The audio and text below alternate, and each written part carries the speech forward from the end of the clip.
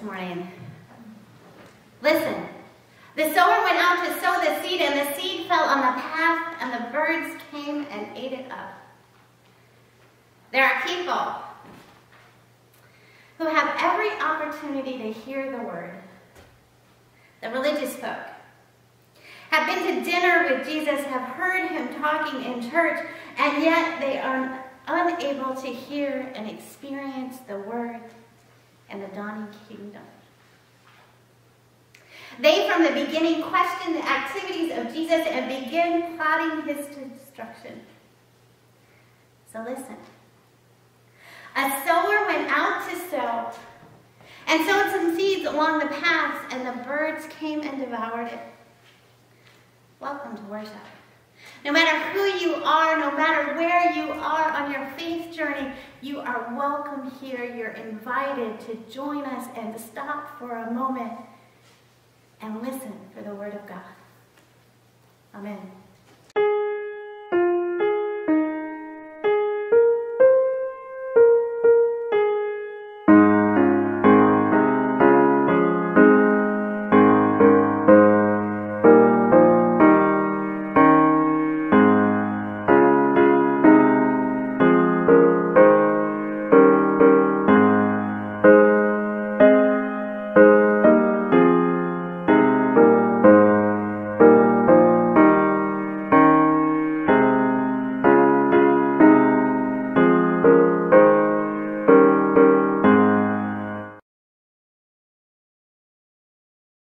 Listen, a sower went out to sow, and as he sowed, some seed fell on the path, and the birds came and ate it up. And he said, "Let anyone with ears to hear listen." And Jesus said to them, "Do you not understand this parable? Then how will you understand all the parables? The sower sows the word. These are the ones on the path where the word is sown. When they hear, the accuser immediately comes and takes away the word that is sown in them.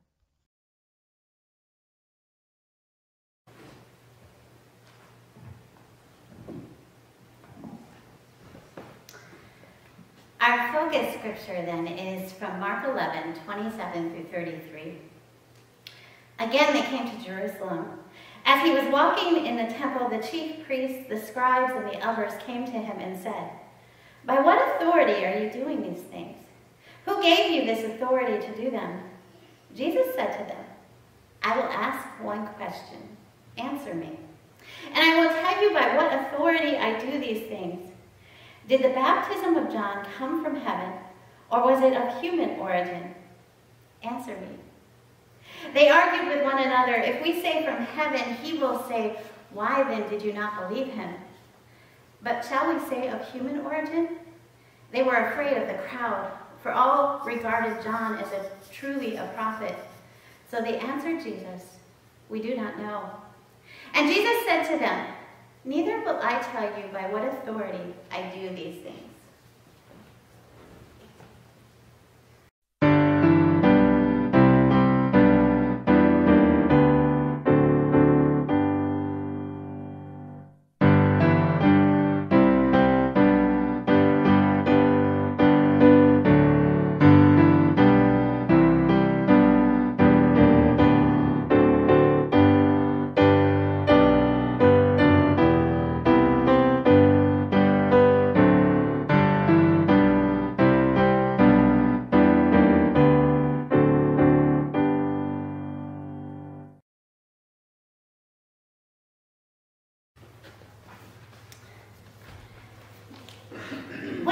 Graduate school for political science, I took this class on rights. So it was a whole class where we read other people's opinions on whether or not we have rights or should have rights. And we looked at all these people who could have rights. And it got to the last 2 weeks where we moved into animal rights. Now, even back then, when I was 22, I was a vegetarian. And all of a sudden, the questions that I got were, if you're driving down the road and there's a dolphin on your right and your child on the left, and you have to kill one of them with your vehicle, which one will you choose?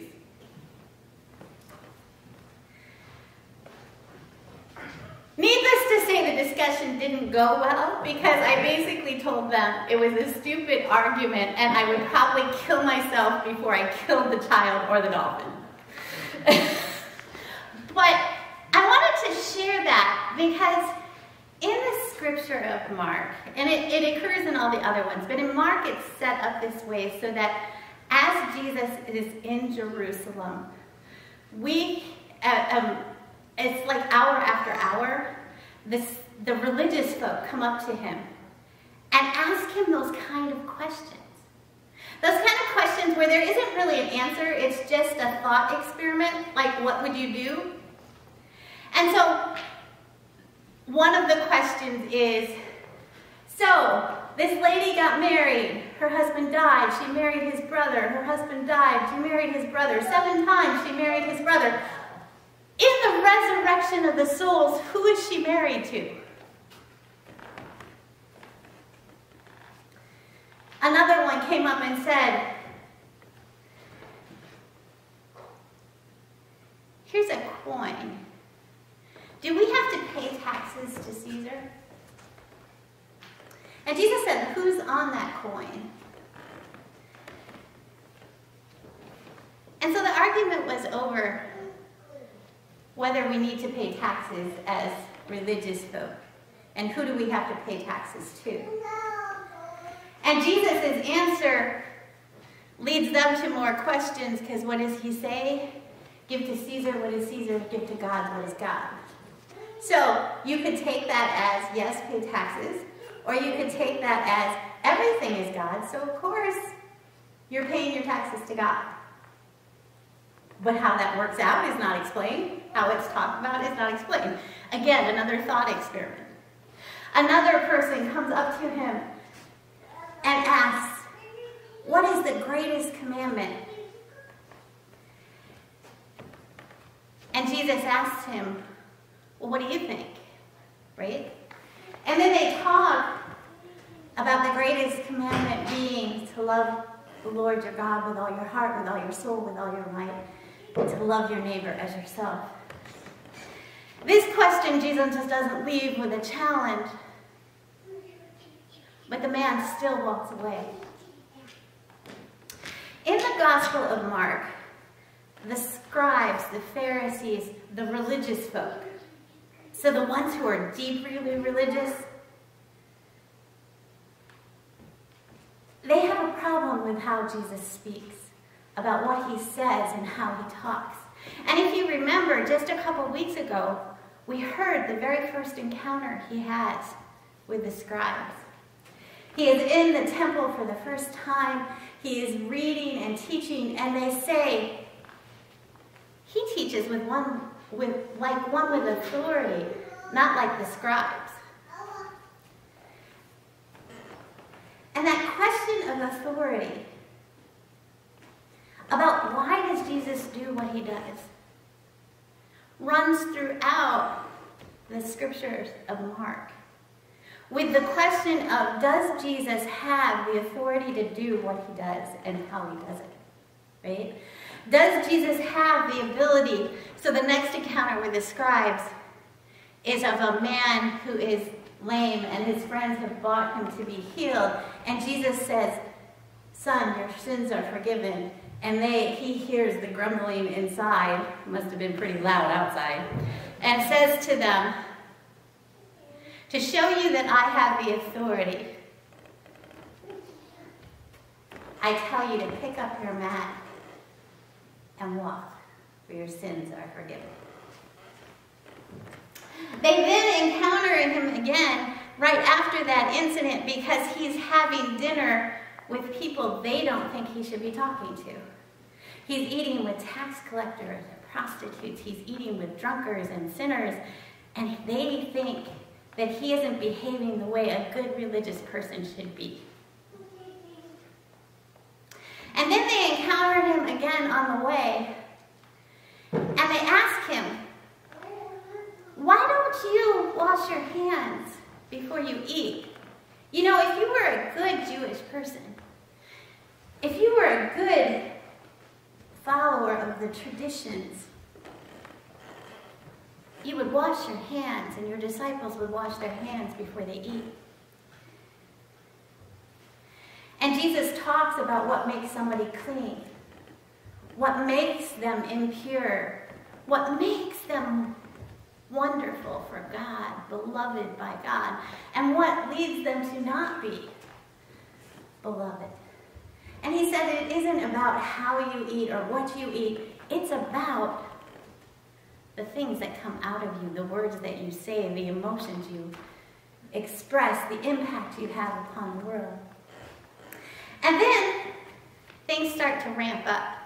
And the next encounter he has with the scribes is he has just fed 5,000 people, right? And the scribes and Pharisees, the religious folk, come up to him and say, we need a sign that you are who you say you are. Okay, catch that, right? He has just fed 5,000 people and women and children. And the scribes and Pharisees, the religious folk, say, we need a sign that you have fed people. That you are from God. And then comes the questioning, the thought experiments about what it means to be a good Christian.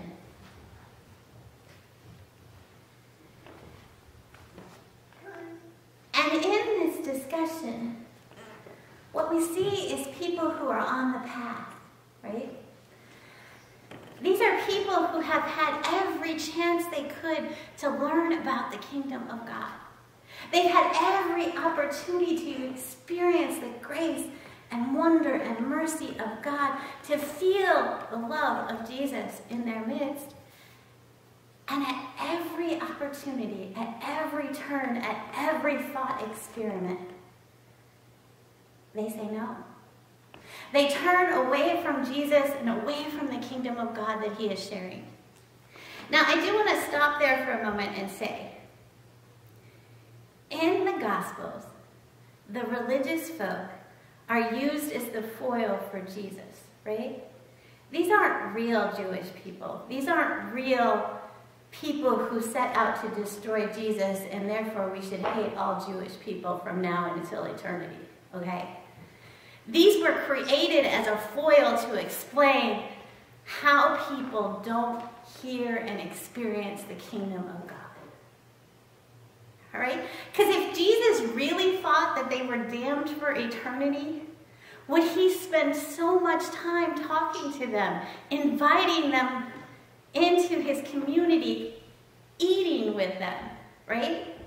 If he really thought that there was no hope, that they couldn't experience God, then he would have interacted with them. So when we think about the Pharisees and scribes, don't see them as a way to beat up current Jewish people, right?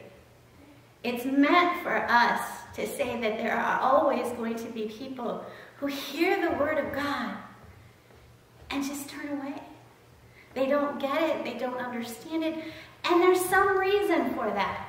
And we don't know what that reason is, right? We don't know what it is that makes their path hard, that makes those birds land and eat up the seed. We don't know what's going on with them. Because it could be that they are from one of the oppressed groups within the community, right? So let's take, for example, gay people. If you've gone to church your entire life and in that church you've been told that you are intrinsically evil and disordered and unworthy, at some point you say no to church, right? You turn off God because everything you've heard and seen and experienced about God has led you to the understanding that you have to either choose yourself or choose God. And so they have to choose themselves. But what are the other reasons people have for their path getting hard? For stopping and saying, no to God. For many people, it happens when a bad life event occurs to them, right? There's a death of a child. There's a death of a parent or a spouse. That death that they think could have been prevented sometimes leads them to give up on the entire Christian project and on God. They get hard. I think there are many other examples you could find of why people's paths become hard. So I thought this week we would look at the path that Van Gogh gave us, right? So that top picture over there is what it actually looks like, okay? The painting below is what he did. The top is the reality, where you see a straight path leading through the wheat fields, taking you towards the village and the trees, right? And then we have Van Gogh's interpretation of the path. And what do you see when you look at that painting? What do you experience in its presence? One of the things, and I've cut it off a bit so you can't really tell because it doesn't fit in the screen size. But in that painting, there are 3 paths. There are 2 here and there's 1 ahead. But what you notice about the paths is that they just end, right? Instead of like in the real thing, you can tell it goes on into and through the trees. In Van Gogh's painting, the path just stops. It's silenced and broken. The 2 side paths are just the hint that there is a path there without any destination or feeling that they go on. And this painting, which as Donna said on Wednesday, is very disturbing, and you could tell that it was made within the last months of his life before he committed death by suicide. But this painting, I think, really represents this image of the birds coming and eating the seed off of the path. Because what it says is that for the people who've heard the word, but for whatever reason they cannot hear it, their path has just stopped. It's been cut off. And those birds are flying agitated and extreme. But here's the thing. While the scripture about the paths tells us how we're to look at the religious folk in this story, because it says in the explanation of the parable that the ones who have their seed thrown upon the path have someone come and disturb it. The accuser come and mess with it, and that leads them to give up on the word. But when Jesus says those words in the parable, listen, a sower came and sowed, and some of the seed was thrown on the path, and the birds came and ate it. It doesn't say that that's the end. It doesn't say that those seeds will never see the light of day, will never find a home where they can blossom and grow and bloom. The parable doesn't say that that is the end and you are done. The parable leaves it open because the seeds are constantly thrown extravagantly over and over again. And one day, maybe you will hear the word, and instead of finding a path that's closed, you'll find a path that's open.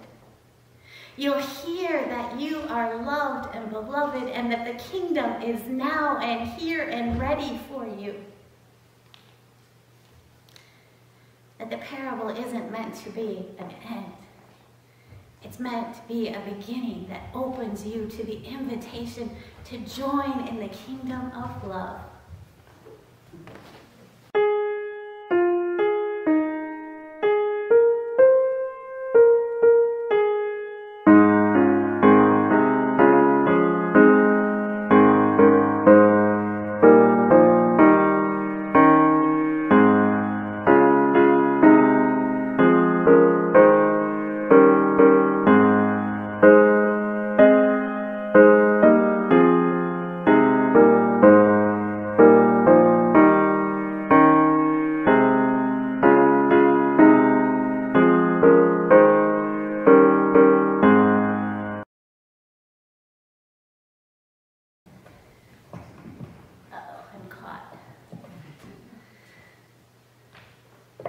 invite you to close your eyes.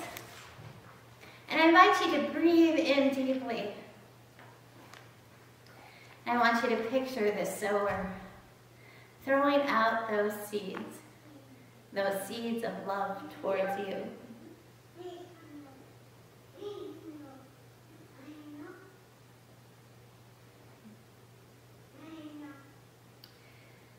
Oh God, the seeds of your kingdom is forever being sown into our lives and our world. But it doesn't always take root. Sometimes it fails to find a place to grow. And so we pray for ourselves and others when life makes us hard and resistant, like a well-trodden path, where old habits and old systems and old patterns of thinking keep your message from growing. There are times when we have stepped away from you, God, and let our faith fall away. We stopped reading your word, attending church, praying. We stopped practicing and just let it slide away. There are times when everything about our faith seems wrong, and we just turn away. The words are wrong, the welcome is wrong, the songs seem wrong. What we thought faith should be, what we thought faith doesn't seem present in church. And so we stop. We let it all be eaten by the birds. God, we pray for those who have lost their way. We pray for those who have pushed you aside.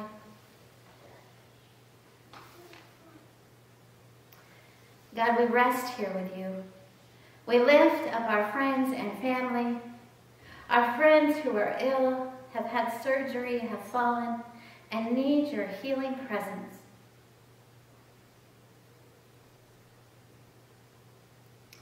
We lift up the 500,000 who have died of COVID, and the many more who will continue to catch it and die. We pray for all who are grieving. We lift up our healthcare workers and those who have more work, harder work, since this all began. We pray for those who have been left behind and left out of our economy. We stop here and pray. We pray the prayer that you taught us.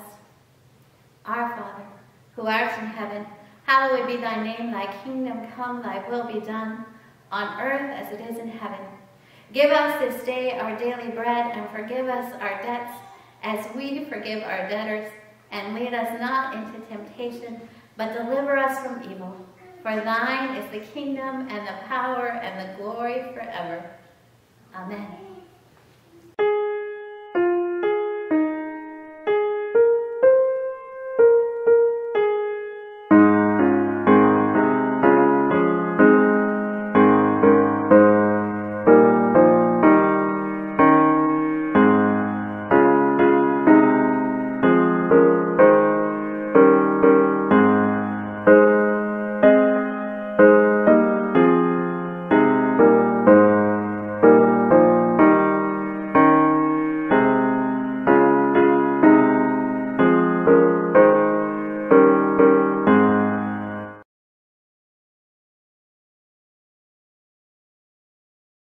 This morning, our special mission offering goes to support Pilgrim Park.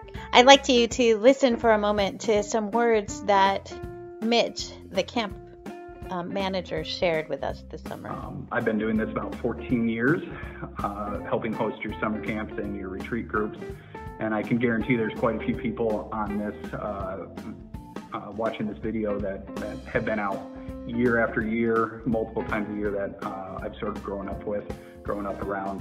And I consider you guys family, and I can honestly say that I miss you guys. I miss your faces. I can't wait until we can make it through this and we can have you guys back out for a visit, a cup of coffee, and just a quick conversation. Pilgrim Park Church Camp in Princeton, Illinois is a thin place for me, a place where my heart encounters God, where I experience the presence of the Holy, where I have made friends and laughed and fell in love. When I was young, it was the camp where I spent my first overnight camp at. It was also the place where I encountered God. in a real, concrete, first-time way that has stuck with me ever since. I remember sneaking away from someplace, whether we were family camping or I was in camp, and making my way up to the cross at the top of the hill. And I crawled up on top of the cross, but there I was standing on top of the cross, and I could see everything. I could see the world laid out before me. I could see the sunlight as prisms and drops. And I knew that God was real and with me and present. Pilgrim Park is the place that gave me my first job. I ran into Bill Borden the other year at General Synod, and we reminisced about that first job I had at Pilgrim Park, about the people we knew together, about what I had learned, about the antics of my brother. This morning we have a chance to give our offerings to Pilgrim Park, to help them continue to thrive and survive. I hope that you will share the offerings that you have, that you will give generously to this place that has meant so much to so many over the years. Please give generously. So we celebrate our joys and the wonders of new life that is being born. Let us pray. God, we would grow with you. You bring so much fruit into being in our lives. God, we would grow with you and grow with those who experience the peace and wonder of the natural world and the community and fellowship that our church camps bring. Bless the food we have brought and the gifts we have given, that we can continue to grow with you. Amen.